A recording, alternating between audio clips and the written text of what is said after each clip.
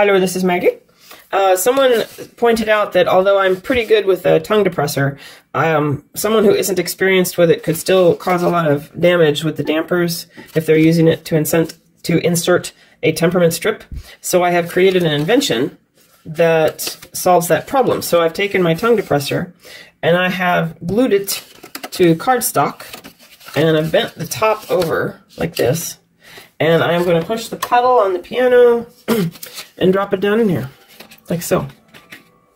Now I have a place where I can actually grab it, although I don't have a handle, but there it is.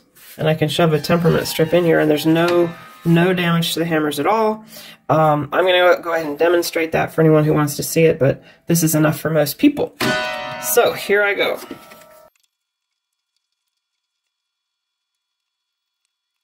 Okay, I'm going to try this.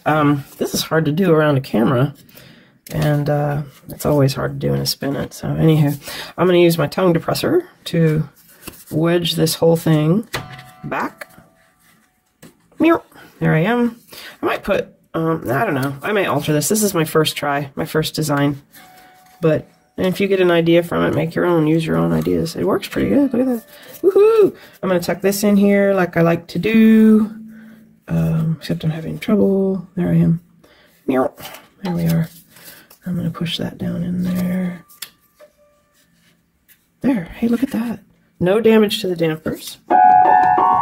Works fine. Yay! So, there you have it. My new invention. Oh, and then you could leave this in while you tune, really. But I wonder if I could pull it out. I don't really want to. I'm going to leave it in. You can leave it while you tune. Okay. Happy tuning!